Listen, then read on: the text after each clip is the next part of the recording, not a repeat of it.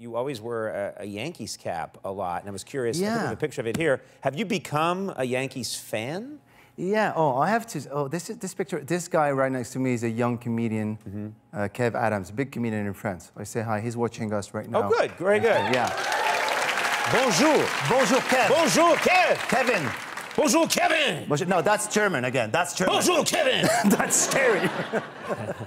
Are you a Yankee fan? Why the cap? No, I have to say, I love this hat, and I don't know anything about baseball. I don't know the rules. I don't know the players' names. I don't know anything.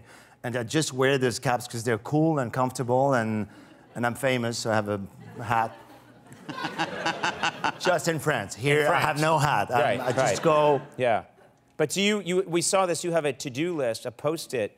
This is a real Post-it that you had. Learn English, get a visa, move to America. And at the very bottom, understand baseball rules.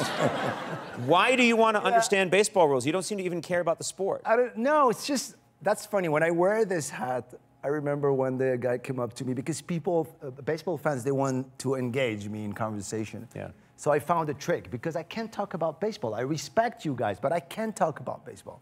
So I found a little trick. He came up to me, this guy, said, "Hey, Yankees, what do you think is going to happen tonight?" I said, "Hey, don't get me started."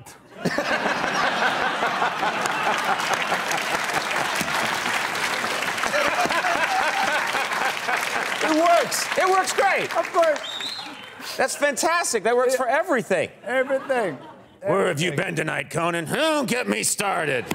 But sometimes, not so much. But you know, I get like comments. I get people get mad at me. Sometimes I'm like at the airport, wrong hat.